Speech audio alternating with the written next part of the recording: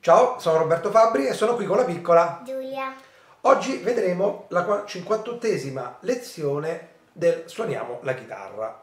Questo brano si intitola Promessa ed è un brano tradizionale tedesco. Questo brano è in 4 movimenti, ossia in 4 quarti. Però, come il precedente, inizia in levare, ossia inizia sull'ultimo quarto.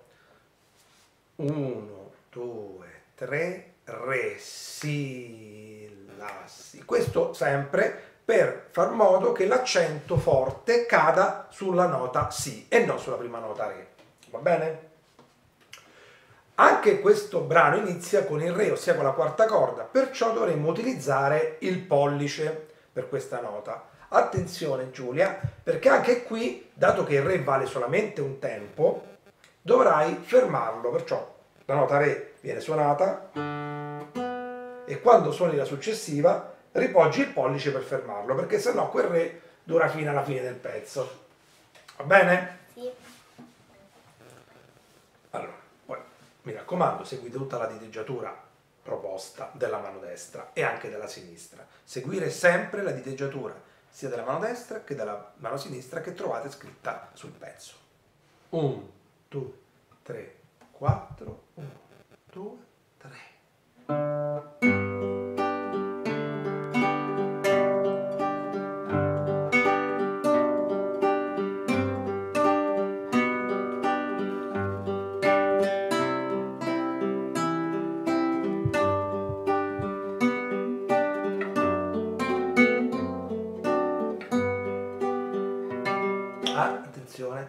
Attenzione ragazzi, fate attenzione a questa battuta perché il si ha un puntino, perciò il si vale 3 tempi, perché il si è una nota da 2 tempi, è bianca, no? Con la zampettina, è una minima che vale 2 tempi. Con il puntino accanto ne vale 3, perciò si, sol, ok?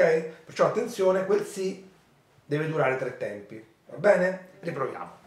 1, 2, 3, 4.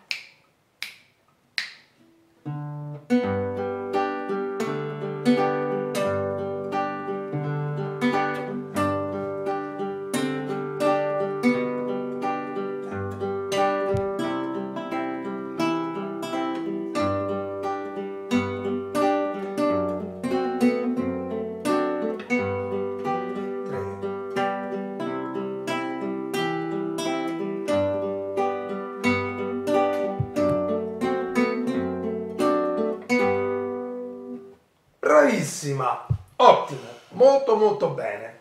Adesso proviamo a farlo con la base, va bene?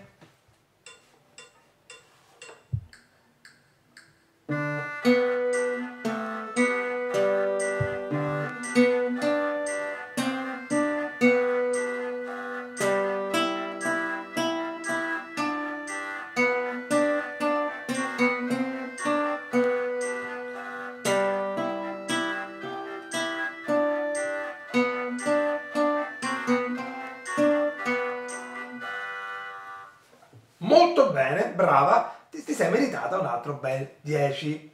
Bene, cari amici, abbiamo terminato la nostra 58esima lezione. Se volete continuare a seguirci, iscrivetevi al mio canale YouTube E attivate la campanella. Ciao! Ciao.